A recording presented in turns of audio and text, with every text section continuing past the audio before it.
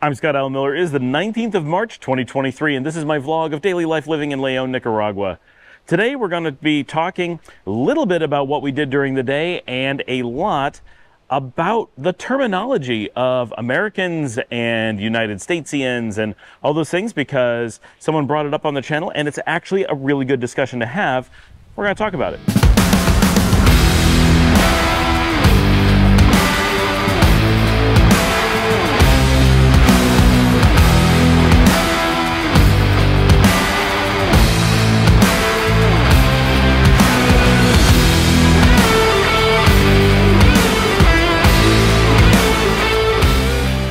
First of all, on today's show, just going to point out I'm in an empty parking garage. That's why I'm here, because it's a really windy day and very bright. So I'm in a spot where I'm actually getting decent light on my face, and the wind is not completely blowing out the microphone. And I just kind of needed to do that because it's so windy I can't go anywhere else. I can't go for a walk or anything. You won't be able to hear me. So that's why I'm doing it here. This is just a handy place that I'm able to record. It's very convenient. And this is actually unused. Like, there's no one who puts a car over here. So it's really kind of cool that I have an empty parking garage that I can just use whenever I need to. So that's really handy. I forgot to mention this 2 days ago. So this is... we got the TV mounted on Friday for the girls in their room, and it's on the wall, so they've been needing that. So Chepe came over and got that mounted, and I just wanted to show where that is and mention it to everybody that that we finally got that. It's adorable that the cat's on there. All right, this is the new TV set up in their rooms. It's going to be so much more convenient. They get air conditioning, and they love watching TV together and with the cat, so I just wanted to show it to you. And they're really excited that it's there. It really makes their lives just so much easier having that TV. So I wanted to throw that out there before I forgot, because I took the chance to film it and show it, and even got the cat. All right, so it came up, this discussion of should we be saying, because obviously if you watch anything, right, people refer to people from the United States as Americans. And the question is, well, aren't all people from the Americas Americans? And this is a tough question because we all grapple with this.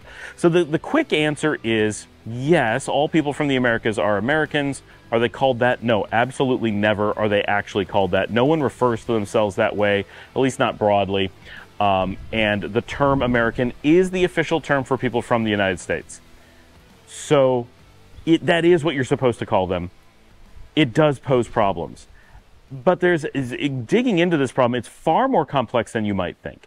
So first of all, every country that is not the United States in the Americas is part of Latin America. Now, I know what you're going to say, but no, Canada is not Latin America, but it is. The term Latin America referred to Canada before any other country. Quebec specifically, as the French-speaking portion of Canada is Latin as a derivative. The concept of a Latin American language or person started with Quebec. Over time, it then became applied to all Latin derivative language-based countries. So everywhere, I said everywhere except for the United States and Belize, and I believe Suriname, right? There's tiny little exceptions, but all of it, by and large, including Canada and Mexico, is Latin America. This is very confusing because Puerto Rico is generally called Latin America, but it's part of the United States. Well, they say, well, but it's very Hispanic, but so is Texas and California, and they used to be Mexico. So is Mexico not Latin America? Well, it is. Well, then why are those places not Latin America? Why are people who were Mexican no longer Latin American? Is it something that goes away? Is the United States a taint that takes away your Latin Americanness? Is anyone who moves from Mexico not Latin American? This is actually a complex thing that Americans have to grapple with, because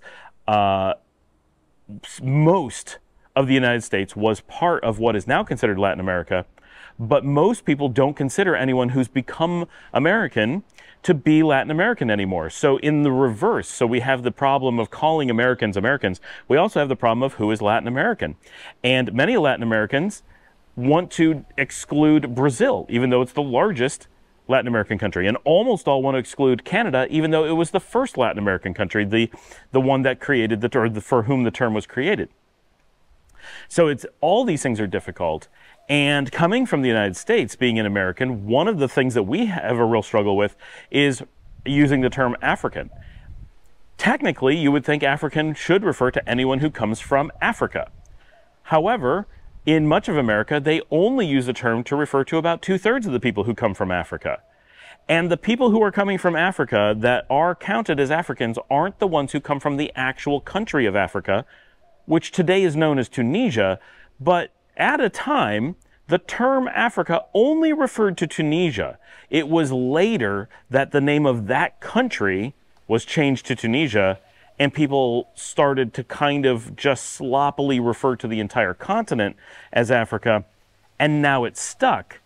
But so, of all people, only those in Tunisia, in Tunis, sorry, the city is Tunisia, in the state of Tunis, the country of Tunis, only those have an undisputed ability to be called Africans. They have quite a bit of claim of saying, well, people from the rest of Africa aren't real Africans because that's the continent of Africa, not the country of Africa, and that it's being called Africa is a linguistic sloppiness, right?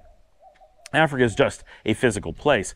And so, and because there's no jurisdiction over the continent, the fact that everyone refers to the continent as Africa is always convention, never a nationality. That gets really complicated. The same thing with the Americas. Not everyone recognizes them as the Americas, and no one has jurisdiction over the Americas as a general thing.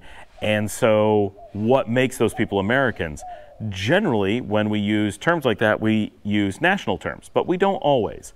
And the big example is, of course, Europeans. And that's what was brought up in the example was, well, when people come from Europe, we refer to them as Europeans, but there isn't any country of Europe to call Europeans, except there's the European Union. And we refer to those people as Europeans, but we also refer to people who are not from the European Union as Europeans. Except we don't when they're from the UK anymore, but we used to. And sometimes we do. So even that term is very fuzzy. There's no good answers here. The point is not to tell you what an answer is. The point is to make it clear how complicated this conversation is. That there isn't any defining who's an American, any defining who's Latin American.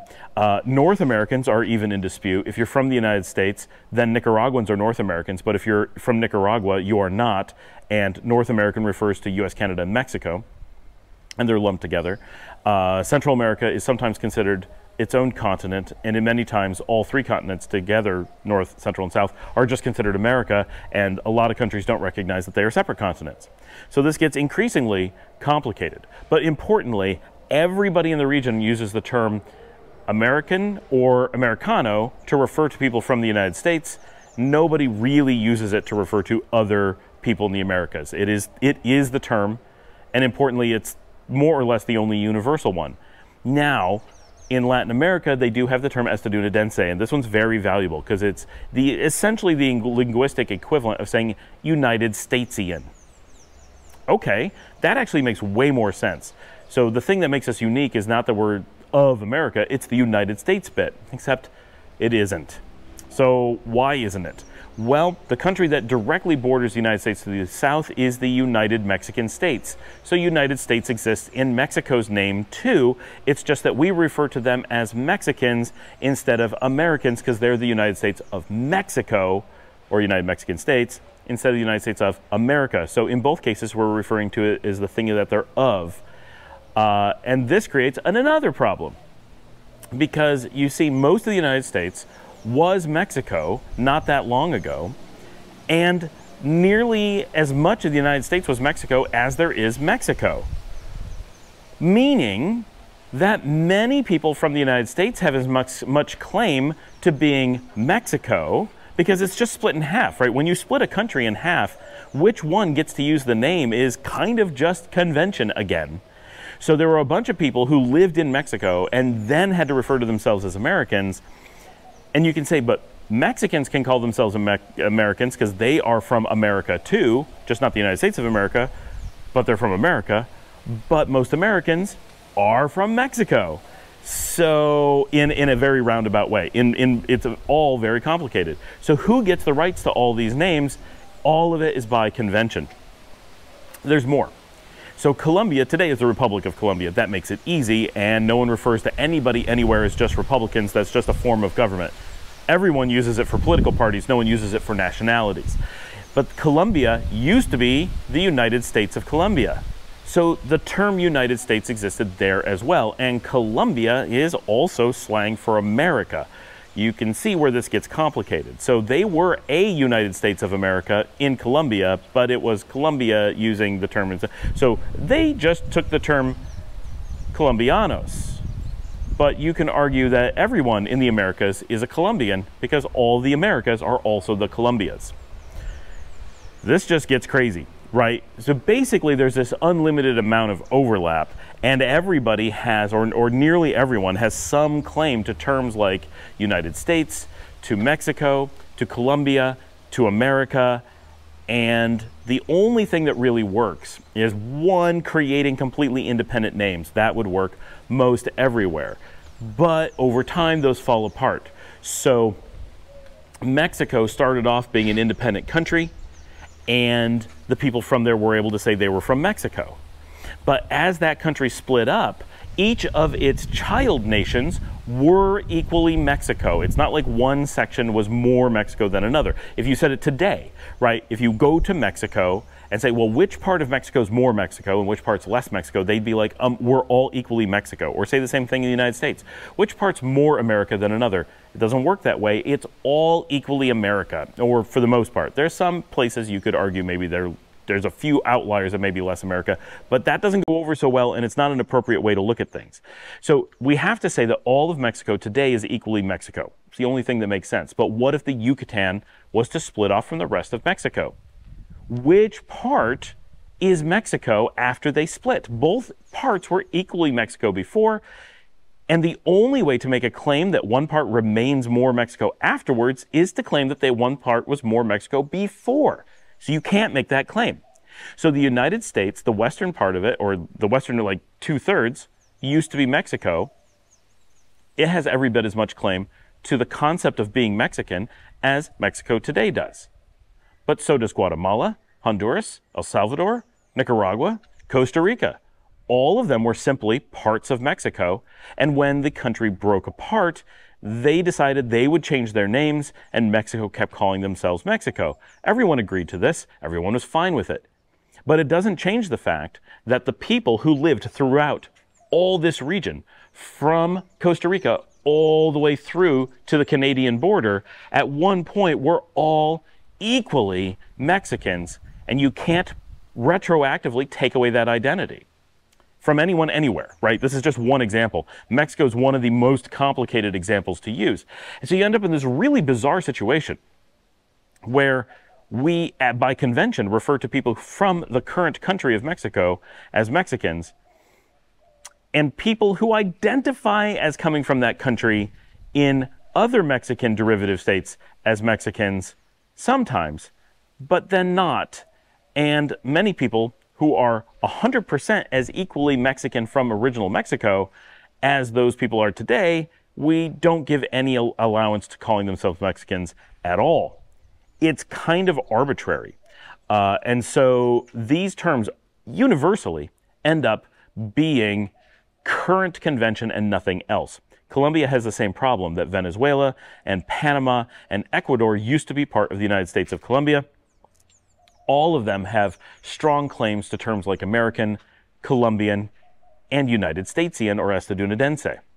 But we use estadounidense only to refer to people from the United States. When said in Spanish, we use American almost exclusively to refer to people from the United States universally. We use North American when you're south of Mexico to refer to Mexico, the United States, and Canada. If you're in Mexico, you use North American to refer to the United States and Canada. Gringo is normally used for Americans, but sometimes Canadians and sometimes Western Europeans. It gets really, really complicated, and this is true everywhere in the world, and it is always in dispute. And so basically, it's just a really complicated topic, but I don't think people really understand just how complicated it is. It feels like, well, there must be clear words for these things. There are not. There are things like United States citizen. Okay, but there's a lot of people who we would say are Americans that we may not be able to prove or agree on being United States citizens. So that is a slightly different thing as well. What if you come from Mexico, but your family moves somewhere else and changes its citizenship? Well, yes, you can always say what your citizenship is, as let's say they move to Thailand, they can say, I am a Thai citizen. But when they say, but you're not Thai, no, I'm not Thai, I'm Mexican. What does that mean? But it's from the country of Mexico, presumably. But it could be from any place that used to be Mexico. It's complicated. And sometimes we just have to kind of fudge it, right? And kind of accept that we mostly know what people mean. When talking about this, we're kind of stuck that we just don't have additional terminology. So at the end of the day, we have to use terms like American to refer to people from the United States when we're speaking in English. I recommend using, and most people do, estadounidense when speaking in Spanish. That is the clearest form. If you use Americano, yes, everyone knows what you mean, but you can be a little bit more clear and say estadounidense. And it's simply a really complicated topic in every direction, every axis of this conversation, and it's not unique to any part of the world. Every part of the world, Europe, Africa, Asia, the islands, everybody struggles with what are the correct terms to use. Are Australians Europeans? Are Americans Europeans? Right? A lot of people use the term European to refer to an awful large percentage of the United States population, and they often do it with hundreds of years separate from Europe. And the same for people who are African American. Often it is hundreds of years of separation from Africa.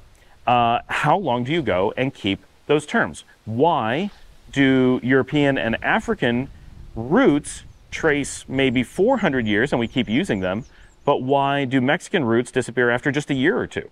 Right? That doesn't make, it's inconsistent. And that's one of the things, is that in every case, everything you do ends up being inconsistent. And there's no real way to be consistent. So accepting that inconsistency, unfortunately, is something we have to do. So the takeaway. The takeaway is you have to use these terms. Everyone has to accept that these are the terms we have, and that we pretty much all know what each other means. That's what we have to work with. We don't have the ability, and yes, the names of countries are stupid. Right? United States of America, that's a terribly generic name. There's actually nothing unique in it, which was kind of by design, but also kind of, it seems, accidental. Like there's a real lack of identity in the whole thing. But maybe that was intentional, that it was meant to be an ever-increasing space that had no limits. Mexico feels like it should be limited to people within Mexican culture to some degree, just because of the name. I'm not saying anything beyond that. Just the name implies this. Nicaragua, right? I'm here in Nicaragua recording this. We can say, well, Nicaragua could gain some land somewhere. And you'd say, but those people aren't Nicaraguans. It's weird that they're inside Nicaragua. And you say, you're right, but it's just the name that makes you feel that way. But in the United States, if they add territory that is culturally, historically, linguistically separate from America, from the United States of America as it stood before that acquisition, you say, well, it's just a generic thing. The United States of America, it can go anywhere. Except it does get awkward because Hawaii is not part of America. So people from Hawaii are called Americans, but they're not from any part of America. Same with people from Guam or American Samoa, right? So that gets really weird. And what about Puerto Rico? Are they Americans? Well, they're Americans nationality-wise, for sure. But are they Americans from the American continents? No, they're not from an American continent. They're from the islands. They touch the Caribbean, so they're Caribbean. We often say the Americas and Caribbean, and some people consider the Caribbean part of the Americas, but not everyone. Right? So it goes on with just how complex these things get. And so we, to some degree, have to separate that the terms are national and regional, and sometimes they're historical, and sometimes they're current, and we just kind of have to use context to figure out what they mean. And if you think that's complicated, wait until you deal with the Republic of the Congo and the the Republic of the Congo and the Democratic Republic of the Congo. We used to call them Congo and Zaire, and that was really clear. But now, Zaire is what we normally call the Congo. People switched what they called the Congo, and the country called the Congo has been forgotten. That's weird. So that kind of stuff happens too, and we leave that out. But these things happen everywhere, and it's crazy complicated. And then the Central African Republic, what are they called? Right? Like, there's probably actually a name, and I just don't know what it is. But it's complicated, right? So yeah, that's kind of my explanation as to why we use the words we do and how complicated it is. All right, on to the day.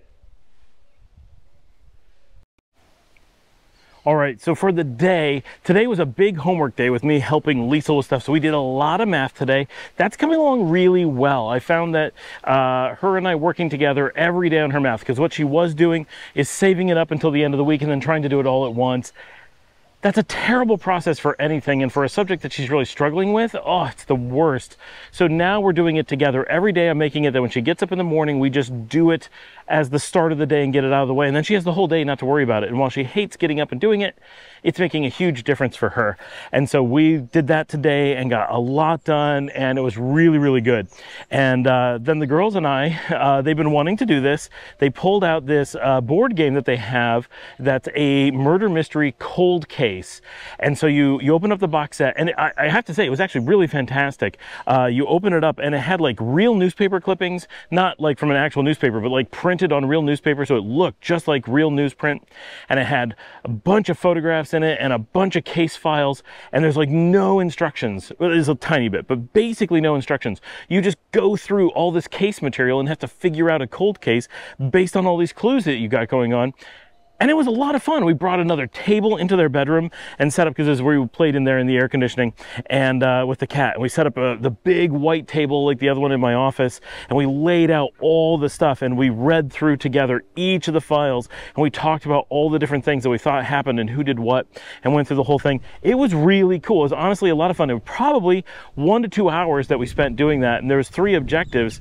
So you had to like prove that the person they had put in jail was innocent. Then you had to figure out some other clue, and then you had to prove who actually did it. And then you didn't have to make them confess, but then you go to a website, put in the evidence that you had collected, and if you got it right, then it showed you a video of them confessing and the whole thing. It was really, really well done. It was a lot of fun. The downside is you can only play it once. So you get this whole box set, and then it's spent. Like, what do you do with it after that? You've already done it. You know who did it. And we did find a clue that we thought was really significant. We're like, this totally proves that they put him away on evidence that was false, right? Like completely made up evidence, and that ended up not being it. So we found a mistake, which of course is the risk, right? That you find a detail that's really important that they just overlooked. And so we're like, oh, well, that sucks that we found a really critical detail and they missed that they had missed that detail. So we were sure that we had the right answer and it was something else, but for one of the clues. But we had a really good time. That was a lot of fun. So that was our big thing today. Ooh, that is a lot of wind. I'm doing my best to keep the wind off of the microphone, but wow, it is super windy. It's been super windy all week. We're just in that part of the summer, so it's gonna be hard for me to get outside and do the walk-arounds and stuff, because it just ends up being so much wind noise. But anyway, that was our day. Please remember to like and subscribe. If you want to support the channel, get down there in the comments, and you can buy me a coffee at buymeacoffee.com/ScottAllenMiller. Like and subscribe, post this on social media, tell your friends about the show, and of course, get in the comments, leave your comments, ask your questions, all that stuff down there. It's fantastic when everybody gets involved. I will see all of you tomorrow.